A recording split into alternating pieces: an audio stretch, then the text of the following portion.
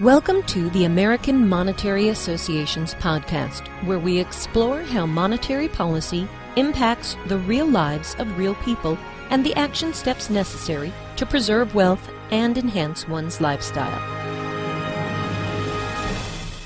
Welcome to the podcast for the American Monetary Association. This is your host, Jason Hartman, and this is a service of my private foundation, the Jason Hartman Foundation. Today, we have a great interview for you, so I think you'll enjoy it. And comment on our website or our blog post. We have a lot of resources there for you, and you can find that at AmericanMonetaryAssociation.org. That's AmericanMonetaryAssociation.org, or the website for the foundation, which is JasonHartmanFoundation.org. Thanks so much for listening, and please visit our website and enjoy our extensive blog and other resources there.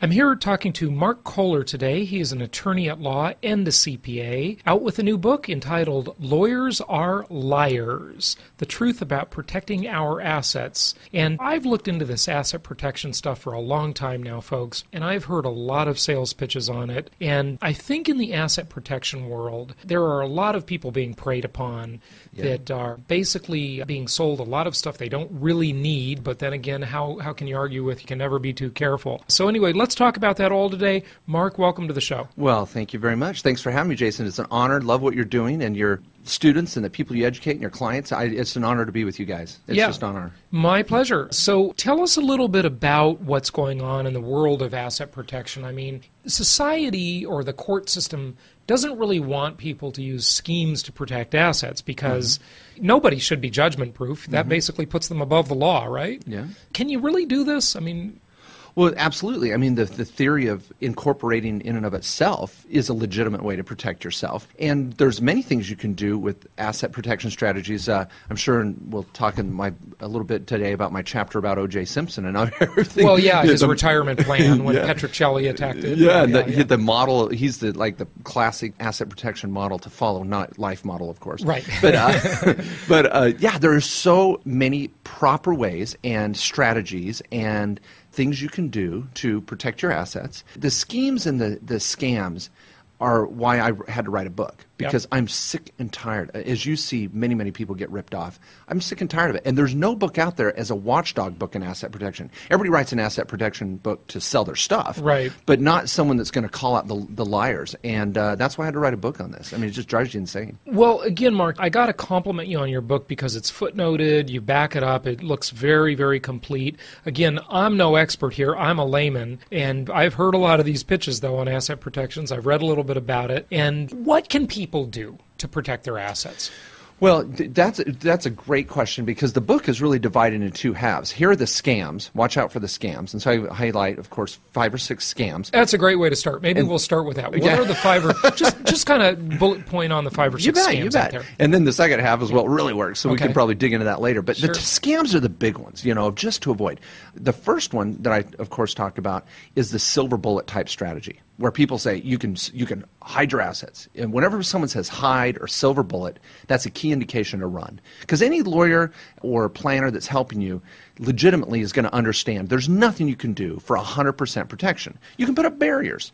So whenever you see that silver bullet, one-size-fits-all plan, that's the first scam. So watch out for that. If you're in a room with 20 other people or on a show or you're listening to a salesman and he says this is what everybody should be doing, that's the first scam out there, because they think they can sell it to everybody. Everybody's different. I mean, your plan, Jason, could be very different than mine. We could both own real estate, both have a family, both have a business, which we do, but your plan could be different than mine. And these scam artists out there prey on the one-size-fits-all approach. That's number one. Number two is the Nevada Corporation. You and I were joking about it before the show. It's just like every Tom, Dick, and Harry wants to sell on AM radio late at night. Start your asset protection now, and it's just a nightmare. People don't need to go set up an entity in Nevada. It costs them additional funds, and when you come back to California, you got to pay taxes anyway here and register your company. Okay, so a couple comments on that. Yeah. First of all, Nevada is kind of the desirable state for small, closely held companies, because Nevada's sort of a bit of a rebel state. They won't share a lot of data with the federal government, or at least they didn't used to. That's the point. And maybe they've changed that. Yeah. I can imagine the feds are putting tons of pressure on them, yeah, as they do on other countries around the world, and there's some examples very recently of that with Obama. The other thing about it is that if you're doing business in California and you have a Nevada corp, I mean, I can't believe people fall for that one because they have what's called the domicile rules. So, you got to declare income and pay taxes where you do business. Yeah. So, I mean, this is a complicated subject, and you can hire the $500 an hour Ernst & Young person to tell you about tax nexus and all that kind of stuff. Yeah. But Nevada does have some traits that are desirable, right? Well, actually, and this is why I have like 60 footnotes just on that chapter alone, because we hear that and we want to believe it. Now, if I'm going to be doing business in Nevada and live in Nevada, absolutely. You can save taxes. You can get better asset protection. But Jason... what about privacy? Because they claim that there's more privacy. Like, you don't have to disclose who the officers and directors are. That's the old way. That's the old school. Yeah. In fact, just 2 months ago, Jason, this is where I've been on some radio shows in the last 2 months, is letting the world know the Secretary of State has changed the laws. Clark County especially, and all the counties of Nevada have been getting the word out. You now, when you register your corporation in Nevada, you have to file a separate schedule within 60 days and disclose all the officers, directors, and owners. Nevada's sick of it. They don't want you to come here and hide anymore. Oh, okay. It is over. I can hide you better in about 9 other states. Oh, really? If hiding is... Hiding is not necessarily what you should be doing anyway. Yeah, exactly. It's not even effective anyway. So, no, the hiding in Nevada is no longer a realistic I know the other approach. thing that there was the connection between the individual and the entity. So I had heard a while back that in Nevada, like, you didn't need to provide a Social Security number to open a bank account. I assume this is all changed with the Patriot Act and, all this kind of stuff. There's a lot of wives' tales of what you could get away with in an entity in Nevada. And you'd hire someone to be your registered agent, and they'd be your proxy, and then you'd never really have the stock certificates. Yeah. Guys, for the last 10 years, I've been fighting... Hokey. Case after case of people getting ripped off because these are non-lawyers, typically, scammers that move from one industry to the next, and we've seen them just... We've got them in real estate, too. They'll jump over to mortgages one day, they'll jump back to... loan modification the next. Yeah, it's just nuts. So anyway, folks, if you think you're going to be able to hide out in Nevada, think twice. And here's the problem. Once you step your foot over the border into California, Arizona, Utah, all these border states get this. Once you step across the border and do business in another state or live in another state, all those benefits are gone. There's no tax savings. And once you register in California, you avail yourselves of California law. So now, if you did get a little bit better asset protection in Nevada, that's only if you're doing business there. Once you come across the border here and you're in California, I got California law to deal with.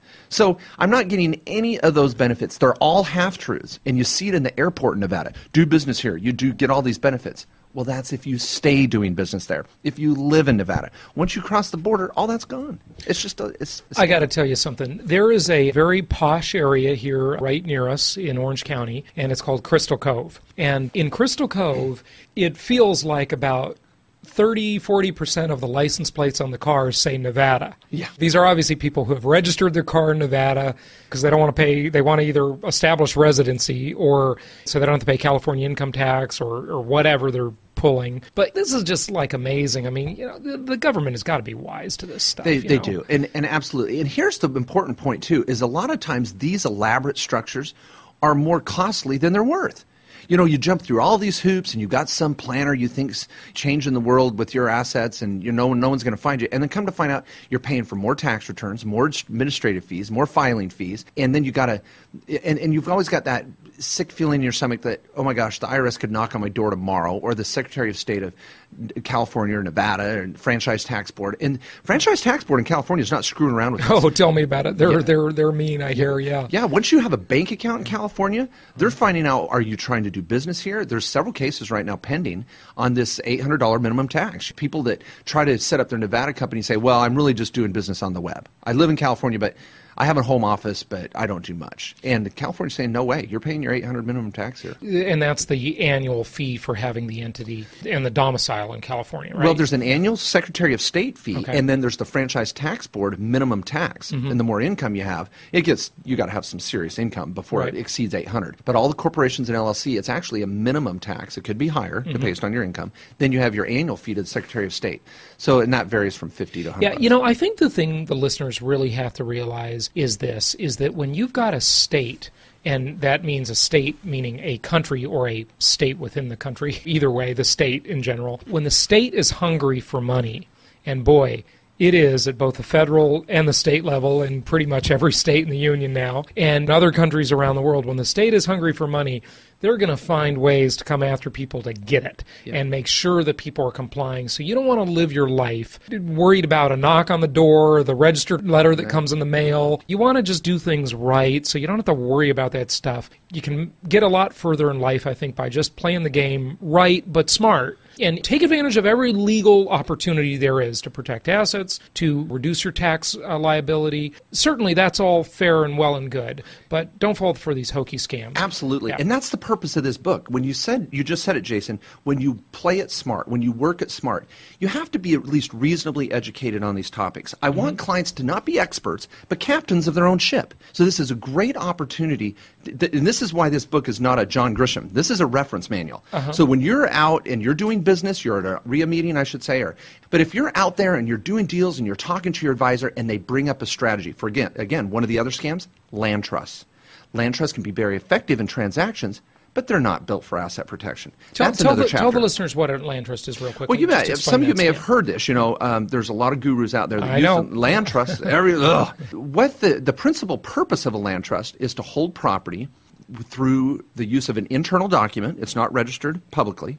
This trust document is going to set forth beneficiaries that are generally undisclosed, and then there's a trustee for that trust. And it's that document can be very helpful in buying property in a subject to scenario with short sale strategies. There's a lot of great real estate strategies that use land trusts very effectively. I help draft land trusts for our clients around the country. But the problem is these gurus out there that say, oh yeah, but use the land trust to hide yourself, hide your assets, hide. Silver bullet protection. There's literally a book on silver bullet land trust protection. Okay. Give me a break. Now maybe a land trust is camouflage, but it's not a bulletproof vest. Okay. And the land trust should not be used for asset protection. That's what corporations and LLCs and our other structures are built for, not land trusts. Okay, all right. So I think you've gone over 3 scams. Yes. Okay, the Nevada we'll just call it the Nevada scam. Yes, there you go. Okay, and then the land trust, and what was the other Silver one? bullet. Silver bullet. Oh, the all this will do it all type yeah. thing. Okay, all right, what else? Number 4, you're going to love this, offshore planning.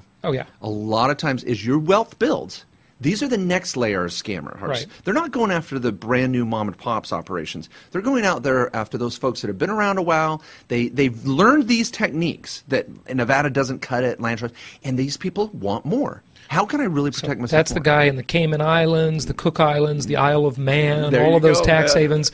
And I tell you, I remember it was funny because this girl I used to date a long time ago, after me, she got with this guy, and I think she married him actually, and then her brother kept telling me they were always traveling to all these tax haven countries and talking about moving to one. And I thought, what are they up to?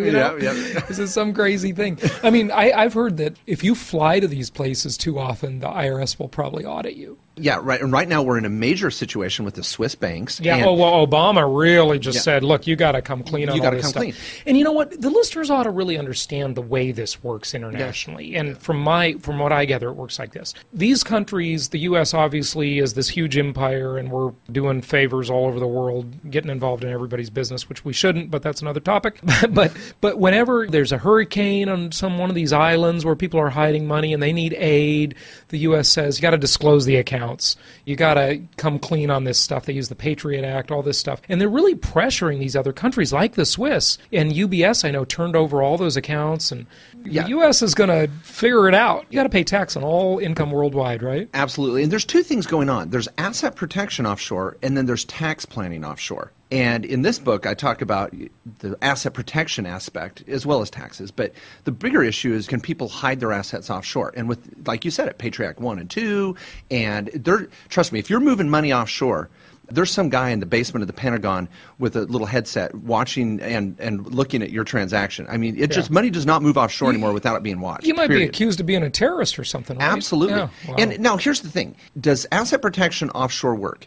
Yes. It does make it harder for people to get at your assets in a lawsuit. Now, are we talking about hiding from the IRS? Absolutely not. You're taxed on your worldwide income. We want you to be full disclosure with the government. And you're not hiding when you're going offshore. You're just putting up another barrier. And so here's the scam. People will go out and sell this elaborate offshore planning strategy to the folks that don't have the assets to afford it or it makes sense. Now, if they don't need it, it's overkill. Yeah, it is absolutely overkill. And so it's oversold, but I need to say it works. And again, we're not trying to hide from the IRS. I've got another chapter coming out on Wesley Snipes. We don't want the IRS throwing us in jail. He's in trouble now. What's going to happen to him? Well, is he going to go to jail? Yeah, he's in jail now. Oh, he went to jail? Yeah. Oh, my gosh. Yeah, wow. he's just sitting there. How long? Well, no one knows. It's going to be like this 2 to 3 year thing. And, wow. and he's got a probation coming up. But, yeah, you haven't seen it in a movie. Don't mess with this stuff, folks. This is serious. It's scary, yeah.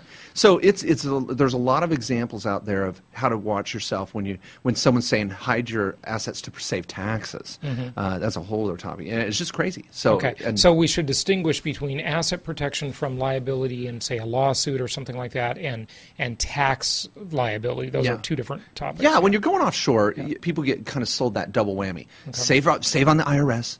Hide your income and hide your assets, and they go in a double. Okay, now let me ask you this. I remember hearing or reading, Mark, about a case, I don't know, 3-4 years ago or something. And, you just kind of hear these things vaguely, and I'm not an expert, but I kind of tune in. One of them was some business person got sued and lost, and the other party got a judgment against them, and then the business person claims, I don't have any money.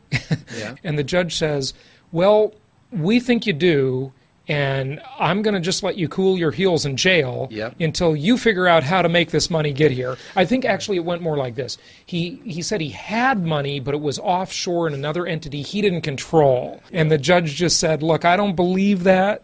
You better figure out how to control it, because the reality is the judge was wise and knew it was probably one of these asset protection schemes, right? Absolutely. And in fact, in my chapter on that topic, I quote some of the cases that were just like that. There's a variety of them. Affordable Media and Goldberg versus Lawrence. There was a lot of those cases where folks are charged with contempt of court for essentially lying to the judge. Right. So he says, you can go to jail. And when you want to bring that money back to the U.S., you can get out of jail. Until then, prove that I violated the Constitution, and the court, of course, wins in those cases. So now, again, does it make it hard for someone to get after your assets if you're going to go to that layer or level of protection? It does, but the government's got a long arm, so we need to be careful. Now, other scams. Yeah, There's like one. two Jason, more. you're going to love this. Okay, last one. And this is the chapter that I finished the first section with, is the biggest threat against your assets is yourself.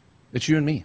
Jason, there's so many times, and I know you probably fall prey to this too, we think we're above the scam. It's not going to happen to us. Right. We do partnerships on a handshake. We don't fill out the LLC the way we should have. We don't have an operating agreement. We do everything on a napkin at Denny's. And that is our biggest threat to an asset protection lawsuit, is our partnerships and our marriages. People go into marriage when they should have had a prenup. They should be doing a post-nup because marriage is on the rocks, but they don't do it. And people do so many business deals without proper documentation. And that is the biggest threat to people's assets. And it's so hard to take that time to document things carefully. And people...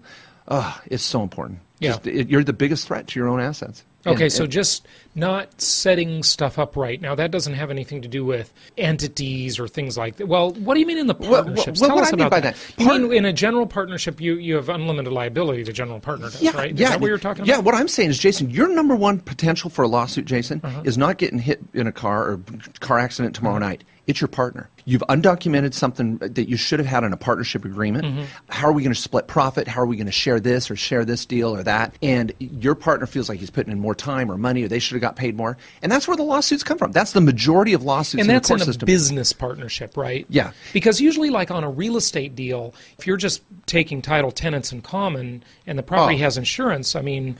Oh, Jason, seriously. Tell me about that. Yeah, like you go into a tick on a deal and you're on tenants. No, not in a tick. I hate ticks. Well, ticks are a scam. I just read about a huge one that was right here, and I'll tell you this. This is a company called 41031, okay? And they were doing company with this, they were doing business with this like master leasing agreement through this entity called DBSI that had been around for decades, and they kept pitching us to get into that, and they wanted to come into our meetings and talk to our investors, and I said, look, that violates commandment number 3 of my 10 commandments, which is thou shalt maintain control, be a direct investor, control your own investments. But that doesn't mean that there might not be a deal, because I've had partnerships in real estate before, where as long as one person doesn't live in the property, okay, and it's both arm's length for both partners, you know, those partnerships are pretty simple. You're really just splitting expenses, splitting tax benefits. I haven't had problems with those. Some of them I've had for years and years. But what I mean is, don't invest in a fund where you don't control it, where someone else does. I don't like those kind of deals. The TIC, when I said TIC, that has a lot of loaded language. Because a tenant in common is a TIC, and then there's these TIC funds and all that stuff. I could buy a fourplex with you, and we could buy it tenants in common between the two of us. Yep. That just is how we will our half. Right? Yeah. Now, but here's the thing. And first of all, I want to create the caveat here, or make the caveat. I have nothing against partnerships. I think that's the best way to do business. Synergizing capital and experience and leveraging time and effort, awesome. But documenting it properly is the big deal. So you and I going on a deal, Jason, we see a little duplex down the street. Great, let's go in tenants in common. And then we don't put into place a partnership agreement. It's all done via email or a handshake. And then what happens if you think we need to improve the property, you don't like the tenant, or what happens if we need to put more money in, or you get hit by a bus. Then we have an argument. And then we have an argument. And then you want to sell, I don't want to sell. And no. And that's where the fight gets. And it's hard to get out of a property with a situation of a TIC, in that the court has to get involved to bifurcate the sale, force the sale. There's no buy-sell provisions. I just wish more clients would take the time to document properly. Right. And it doesn't have to always be an LLC. It could be a joint venture agreement, something. But we got to be careful. Sure. So that's that last scam, is people not taking care of the good housekeeping skills. Okay, so what are the cures? What are the ways to do it right? Well, there's a variety of strategies based on your situation. And how I make sense of this in my book and for folks, and this is going to be, again, a huge resource to many of your listeners and your members, is that I create the story of a medieval battlefield where your castle and your assets are at one end of this huge rolling hills of land. And how are we going to protect those assets? And frankly, the more assets you have, the more protections required. So the first point that I make to clients is that you've got to realize it's a barrier process. And some clients that don't have a lot of assets, it can be very simple and affordable. I have a whole section on exemptions, protection with your homestead exemption. And then you've got the tenancy by the entirety and your retirement plan exemptions and your all of these little easy statutory laws that you can take advantage of. Well, I call those battlefield strategies, simple, affordable things you can do. And in those are included setting up an entity. If you're going to do business or you're going to buy a piece of real estate, is it an LLC? Is it limited partnership? Is it a corporation? And that's where the tax factors come into play. And there's so many people giving asset protection advice that know nothing about taxes. And that's really the difference in a lot of these entities. So I go through that, making sure that those basic fundamental battlefield strategies are taken care of. Then we can add the moat and the barricades and the earthworks that might include umbrella insurance and more multi-entity structuring or family limited partnerships or just a whole host of easier, more basic strategies, the more, a little more successful investor might need to take advantage of. And then I have the fortifying the castle strategies. And these are strategies that are more elaborate. They take a little more work and cost. You're typically going to involve trust work and maybe offshore planning and asset protection strategies that we call DAPS, sometimes Domestic Asset Protection Trust. The word trust, can you just explain? Everybody pretty much nowadays knows what a corporation is. There are two types, a C Corp and an S Corp.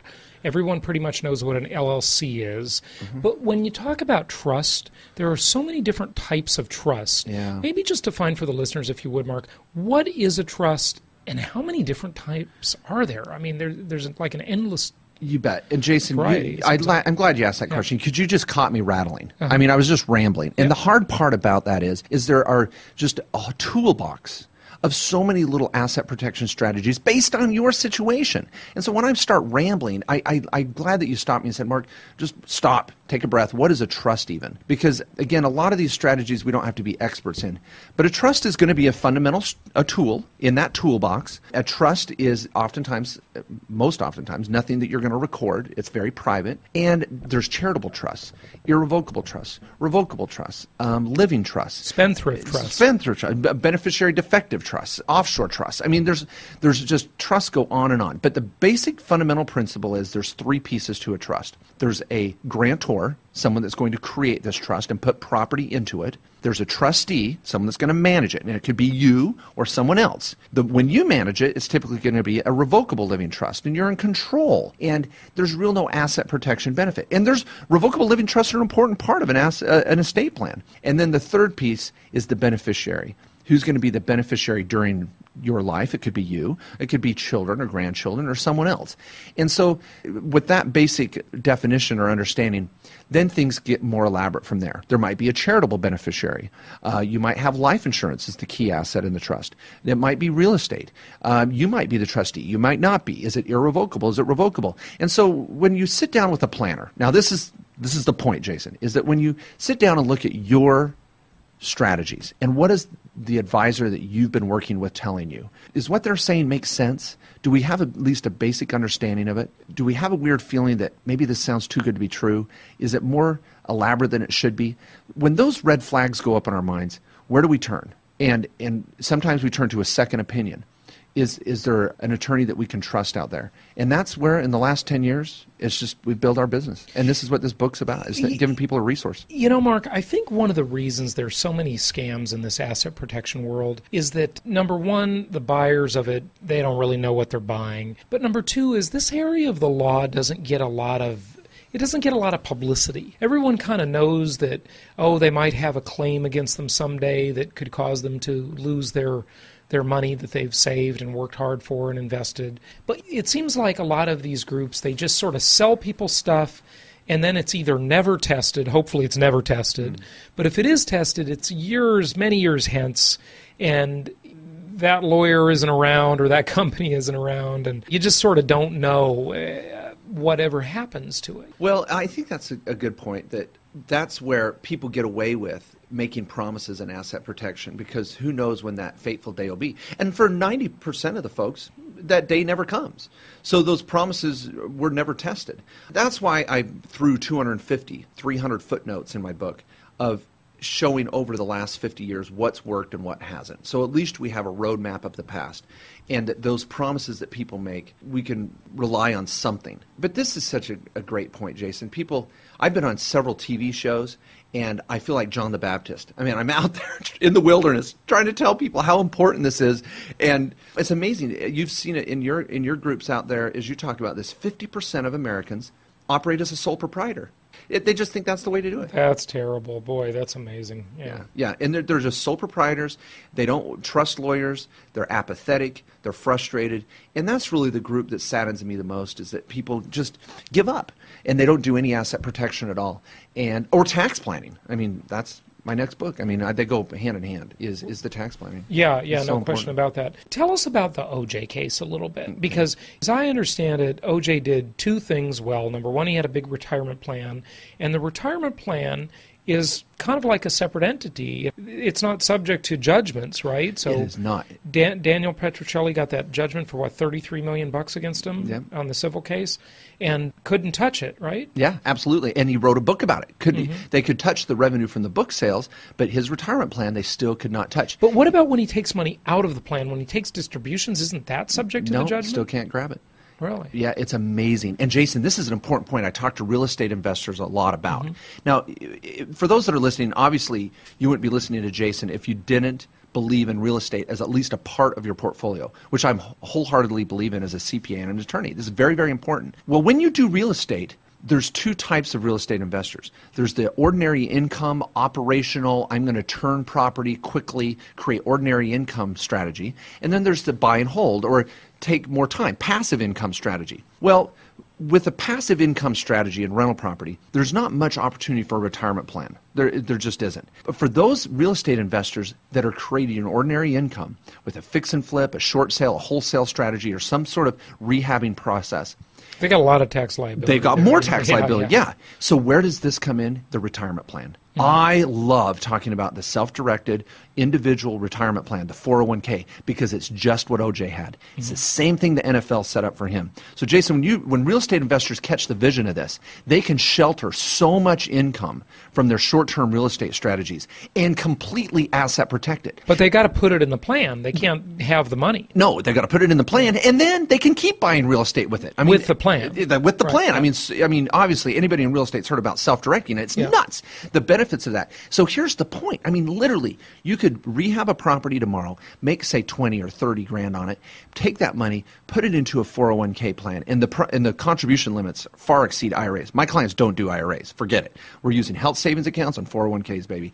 But once that money's in that 401k on day 2, you could literally be drunk driving tonight. I mean, that sounds terrible. You could be out and kill someone on the freeway. Oh, God. Yeah. And no one could touch your 401k. Right. So not only are you getting tax benefits, you're allowed to continue investing it the way you want to. Now you can be completely asset protected. And that's that O.J. Simpson model that so many people have been shocked about. Well, the other thing O.J. did is that's why he moved to Florida, right? Because they had either an unlimited homestead exemption or a $1 million, I can't remember. It's unlimited in Florida. So you might own a $5 million, $20 million house in Florida, and if you own that house just outright, all of that value of that real estate, it's got to be your personal residence, though. Can't be an investment property. Yes. All of that property that you live in, it's sheltered. They can't touch that. They can't force you to sell it. They can't do anything, right? Oh, no. Yeah, it's amazing. And I know you've got listeners from around the country listening. And this is why in the back of my book, I have 4 different tables, appendices, going over LLC and LP variations, something we ought to talk about too, Jason.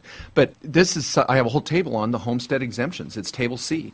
And different states have different rules for this homestead exemption. You have unlimited exemptions in Florida, Iowa, Kansas, Texas, Oklahoma, states where if you move your domicile to those states, no one can ever touch the value of your home. And O.J. saw it coming. I mean, he moved his domicile even before the criminal court proceedings were over. He moved his assets to Florida, bought his home in Florida, and it's never been touched since. Wow. And it's just unbelievable. So using the homestead exemption and using retirement plan exemptions, and I have a whole table in the back of the book about your retirement plan. How is it going to be treated in your state?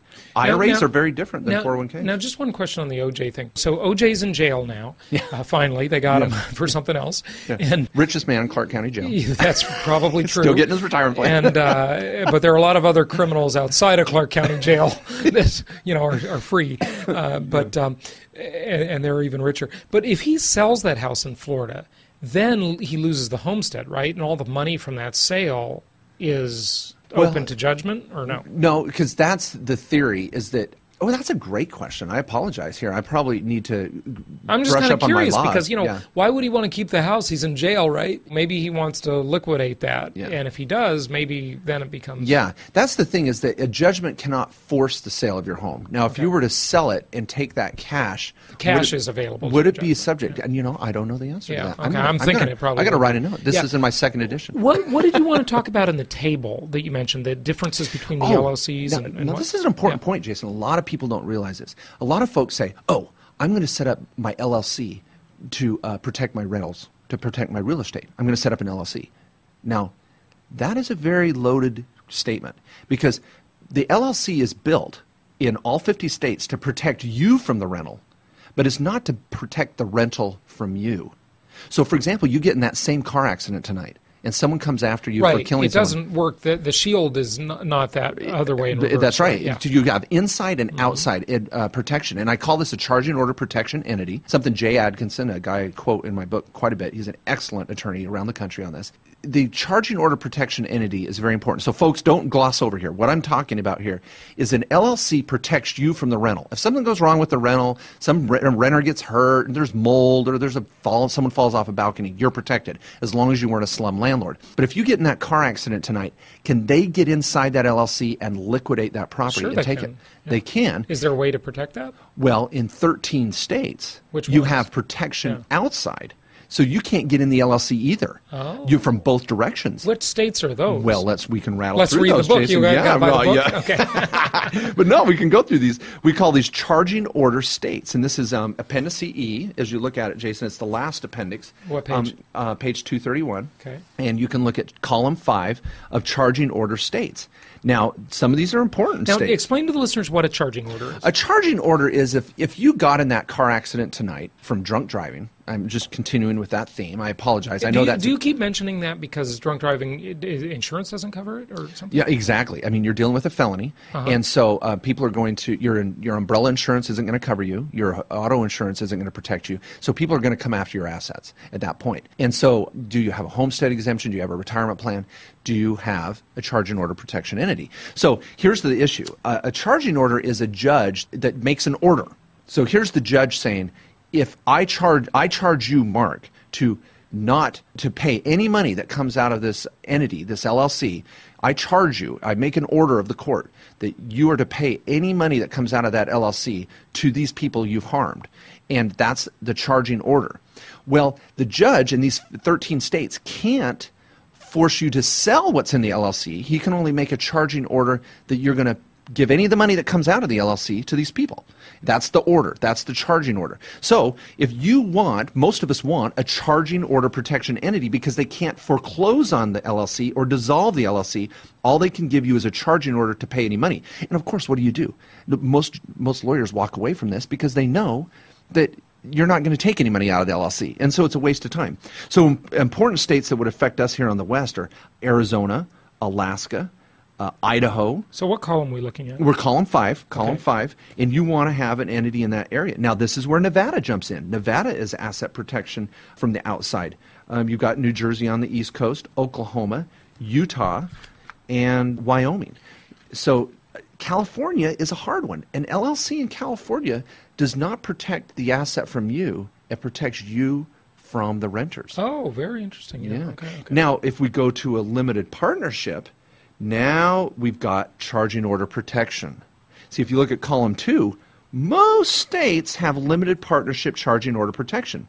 So folks listening here. But is that only if you're the limited partner? Or what if you're the general partner? Well, I would never make you a general partner, Jason. Your corporation would be the general partner. So they'd have to get through the corporation, and they couldn't do that either. Okay. So the limited partnership. So folks, here's an important point, Jason. Right. You're going to love this. I see the strategy. Yeah. A lot of seminars you go to, people sell the limited partnership because it gives you better asset protection. Now, is this a family limited partnership, or is it just a limited partnership? In asset protection world, it could be either one. Okay. If it's all family members, then it's an FLP, family limited partnership. I've heard that one used a lot. Yeah, and it's great. It's good. Now, we use it for estate tax planning and all sorts of good stuff. So here's the point. When you go out to a seminar and people say, oh, in California, you need a limited partnership. They're better asset protection. They're right. In California, a limited partnership is better than an LLC. But here's the caveat. The IRS throws a wrench into this. And this is the earth-shattering, this is the golden nugget of my book, Jason. You're going to love this. A LLC doesn't give you as good of asset protection, but it gives you better tax write-offs. Because when that depreciation and flow-through losses come from your rental property, which are a huge benefit of real estate, you know that. When those losses come through, you can write those off against your ordinary income as a real estate professional, active investor, but only if they come through an LLC. You can't do that with a limited partnership. So I don't have my clients put their rentals in limited partnerships because we don't get the tax benefit. So I use limited partnerships for the beach house, the second home, the cabin, the racehorses, the cash accounts, the Merrill Lynch account, because they're charge and order protected. God, don't have an account at Merrill Lynch. Yeah. Okay. You're so funny, Jason. I love it.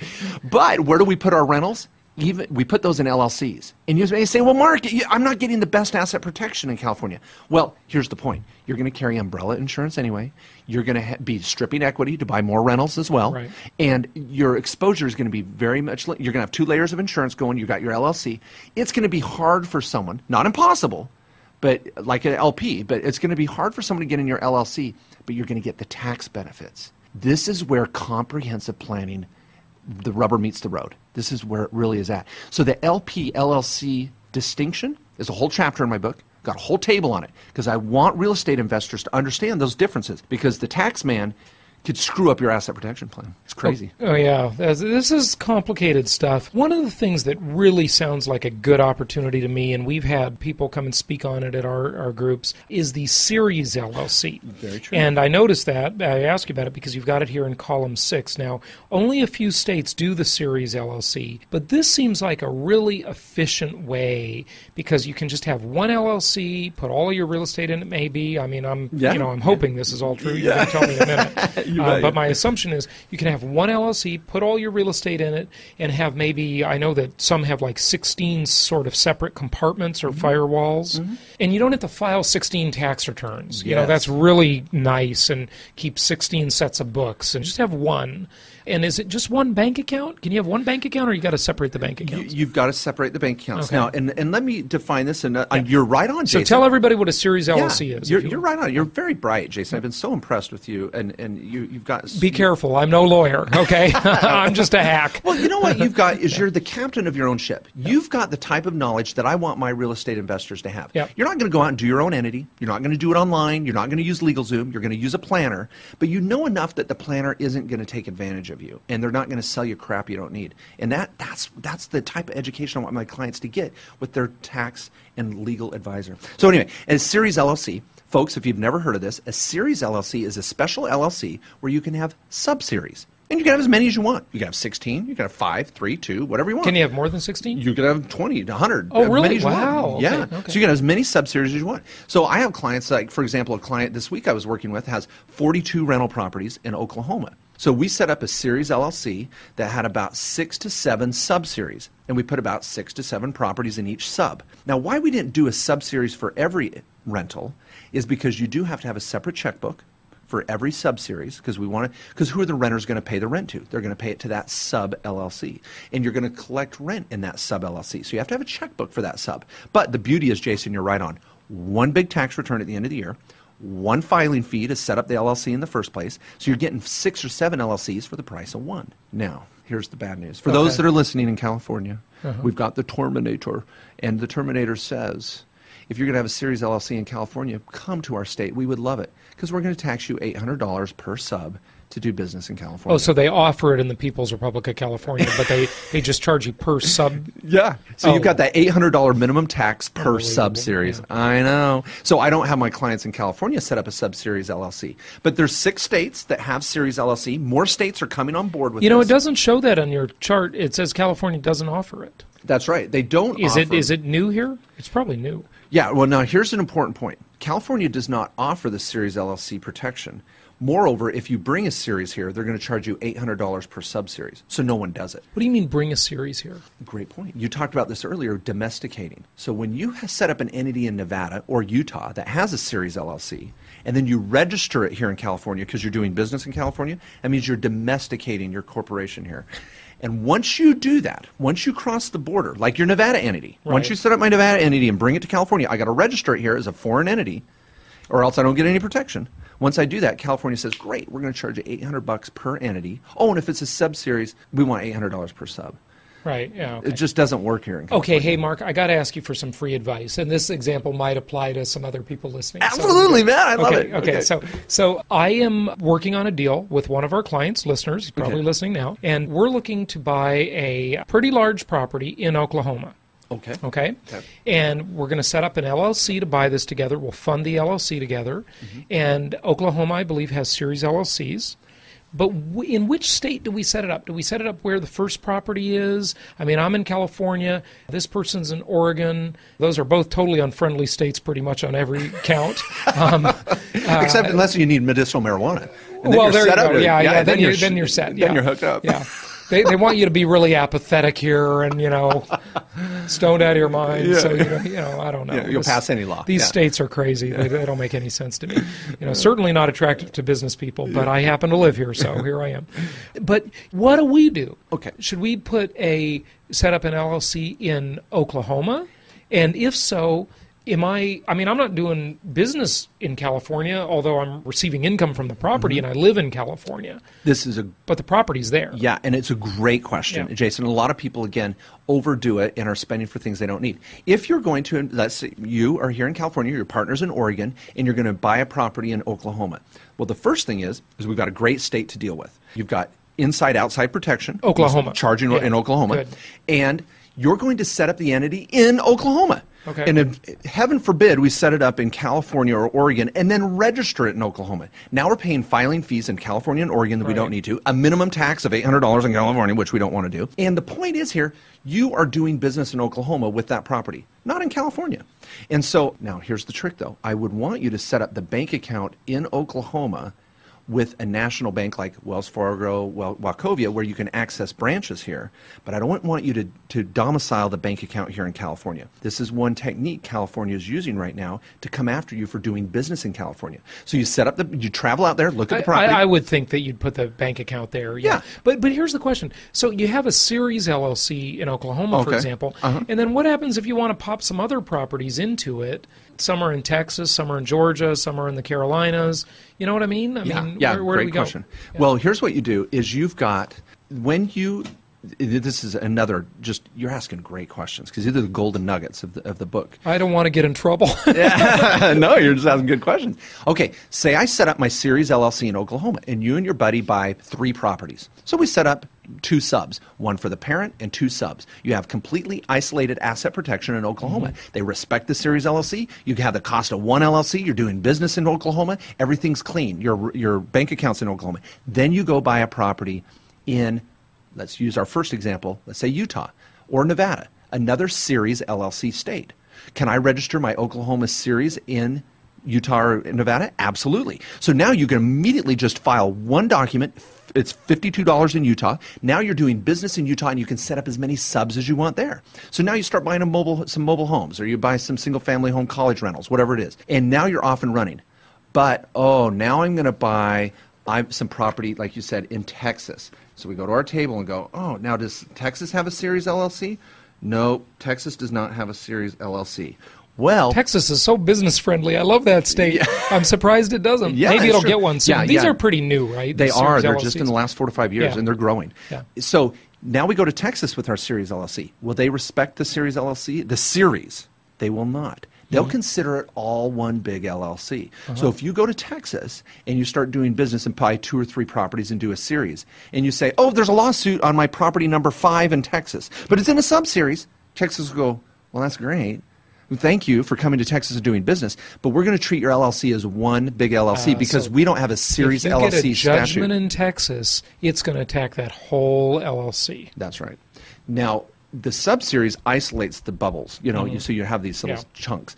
But more states are going to be getting it. So I tell my clients, if you're going to do business in a Ceres state, wonderful. Buy as many rentals as you can. Right. I mean, it's a great deal. But when you go out of there, we're going to use other strategies. Again, Texas, where the Lord giveth, the Lord taketh away. Texas has an unlimited homestead exemption and other benefits. Texas is great in like every other way. They just haven't gotten around to this, and I'm sure they will. They're so business friendly there. They have no state income tax. I mean, how can you complain about Texas? That's right. Right.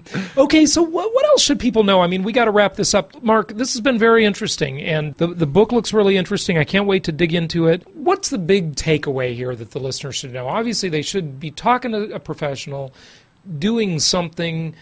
Don't overspend for a bunch of junk you don't need. You call those mills in Nevada, and they just sell you everything under the sun. They do. It's ridiculous. And I love that you warn and they're like telemarketers. You're talking to some moronic telemarketer that just doesn't know anything, doesn't have any property, doesn't have any entities himself, doesn't know how this works. Yeah. The other thing I want listeners to just remember is that this seems somewhat simple at first, but when you start getting all these separate bank accounts and all these separate sets of books and all these separate tax returns, because I do this, I have a few different corporations, and man, it just starts complicating your life pretty quickly. Yeah. Keep track and keep this stuff. It's got to all be kept very separate. Yeah. You got to be very careful. The companies and entities can do business with each other, but they have to be treated as though they're really separate people. Exactly, right? Or that protection doesn't happen. Yeah. And, and before I give you a takeaway, I just want to echo that. That's a great point. And in my book, I talk about the administrative process and processes that come with asset protection. And people need to look in the mirror and say, how anal am I? Am I going to keep track of this stuff, or I'm going to throw everything in a shoebox? Because if you are, slow down, Tiger. Let's get the right support group in there for you and make sure it's properly handled.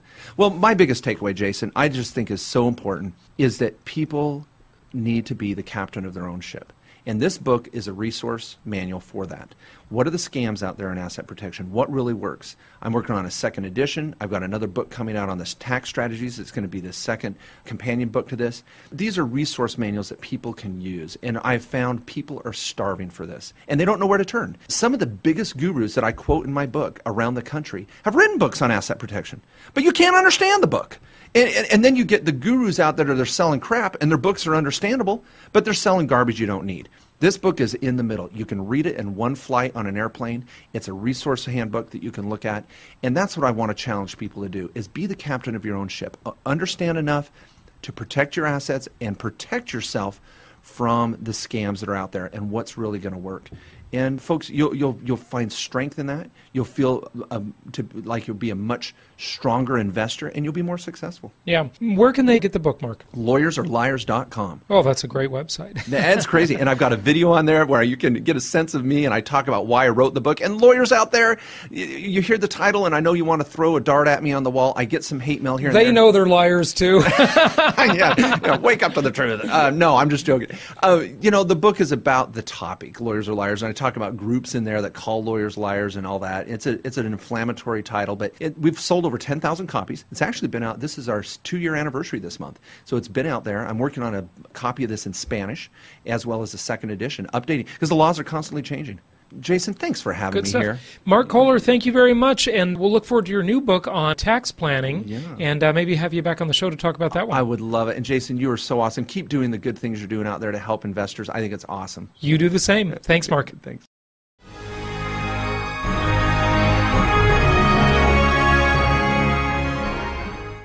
The American Monetary Association is a nonprofit venture funded by the Jason Hartman Foundation, which is dedicated to educating people about the practical effects of monetary policy and government actions on inflation, deflation, and personal freedom.